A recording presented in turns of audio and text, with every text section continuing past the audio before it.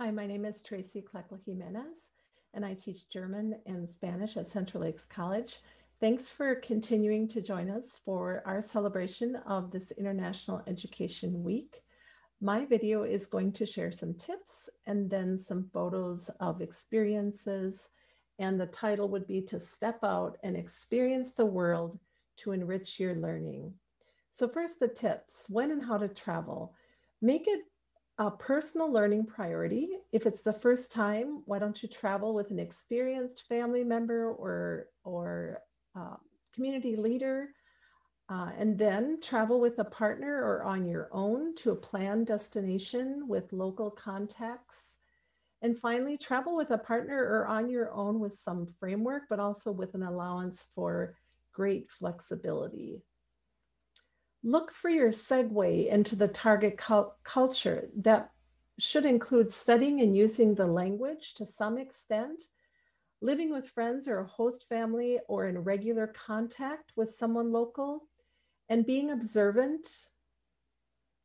You've probably heard the expression, when in Rome, do as the Romans. Try and fit in.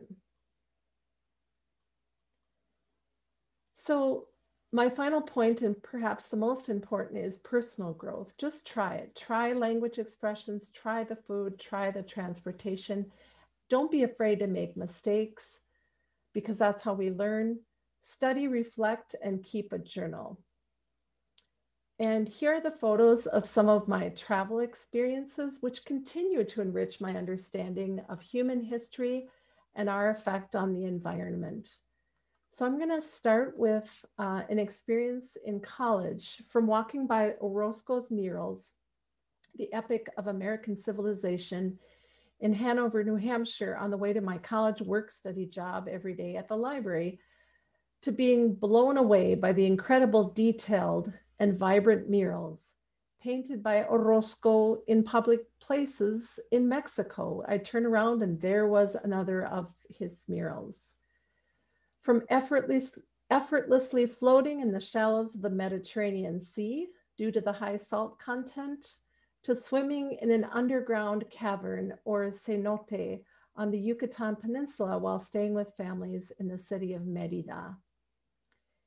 With regards to garbage and recycling, from seeing huge neighborhood recycling bins in my neighborhood in Zehlendorf, Germany in the mid-1980s, where everyone had been recycling for years, to observing the 8x4 by 12-inch containers for garbage and compost under my host family's kitchen sink in Mexico, where everyone does their part to reduce waste. Transportation, from taking the subway through the GO stations in East Berlin on my way to another destination in Berlin, to seeing the taxi gondola serve the folks who live in the hillside slums outside of Mexico City when needing to get down to the center, to seeing perfectly restored antique American cars in Cuba that I had never seen in the United States. With regards to sleeping, from sleeping in a beautiful bed and breakfast houseboat in Holland, to sleeping under a feather tick in the upstairs in an old 40-degree farmhouse on the border between East and West Germany with a college friend's grandfather who was not too keen to Americans initially. With regards to wildlife, from being followed by wild boars while taking a walk near the Teufelsee in the Grunewald district in Berlin, to the fear of having a howler monkey throw coconut shells at my students on the beach at Manuel Antonio Beach in Costa Rica, to the intimacy of spying a baby sloth sleeping within arm's reach on our hike through the park. With regards to economic systems, from visiting a record store and eating bland food in a restaurant in East Berlin in the mid-1980s, to seeing it all transformed into an eclectic happening neighborhood in 2011 after the fall of the Berlin Wall in 1989. And here's a website that you can check out yourself to see some of these transformations.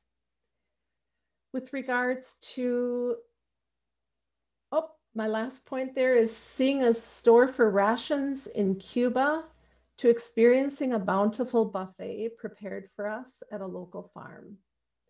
And with regards to biking, from renting bikes in Amsterdam and spending a week biking through Holland, where nothing was planned and where we enjoyed amazing fields of tulips, jazz festivals, and even attending a Dutch couple's wedding by mistake when we were looking for a church.